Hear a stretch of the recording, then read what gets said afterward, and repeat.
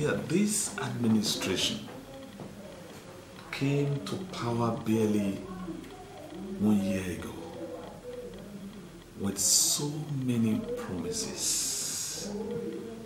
The promise made before the campaign, during the campaign, and after the campaign, and promises made while on the seat of power. The aggregate of all these promises are that life should naturally be better off. Power will be available. We will reduce petroleum pump prices. Infrastructures will be at perhaps the best. Education and many other opportunities will be attached. 1 year in the office,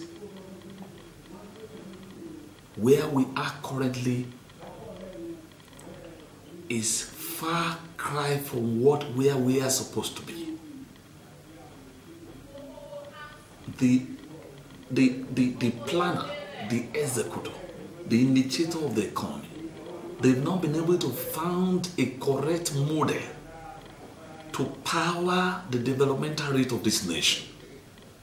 And for quite some time, we've been going through very difficult time.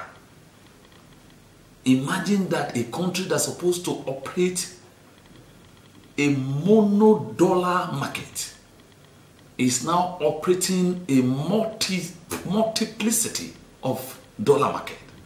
A country that ought to boost their foreign reserve is having a challenge that on a daily basis our foreign reserve is plummeting, and that is altercating many other issues in this country.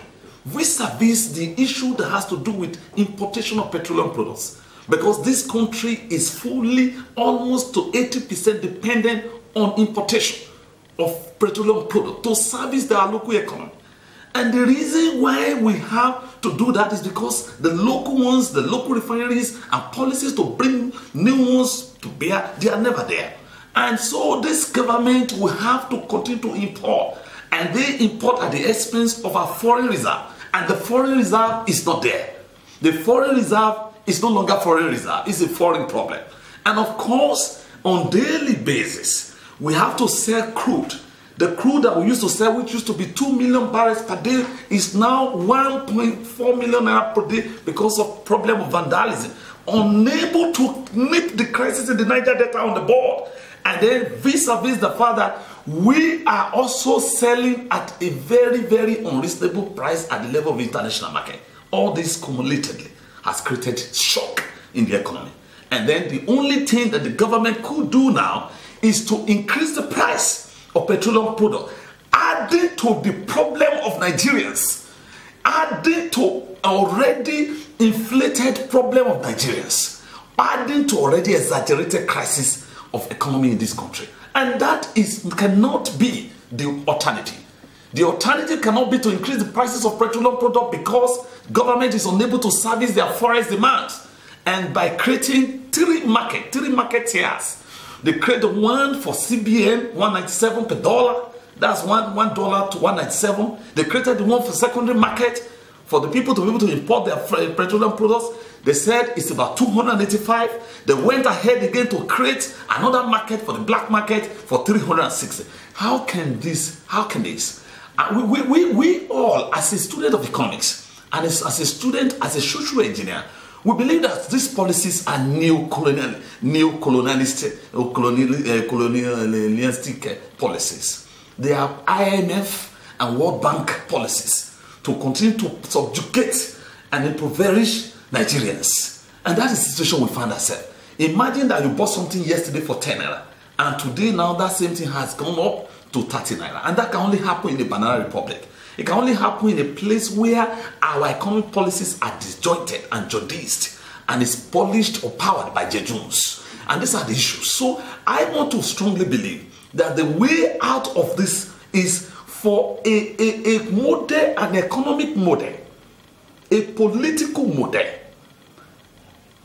a political, socio-economic model that places the people at the center point of our driving of a progressive policy. As long as we fail to do that, we'll be having a challenge. So all the things that Akachukwu and others came to discuss at the level of the parliament the other day, I found out that those arithmetics and calculus are not adding up. They look very nebulous. They look very vague. There is no conscious effort to place those mathematics on the table for us to fully discuss it.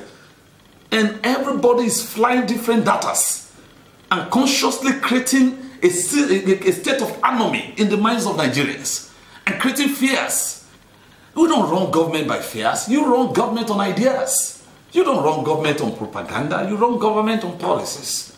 You don't run government on fears and trepidations and being timorous. You run government based on concept of consensus, on relationship, on dialogue. You run government with the people and not against the people.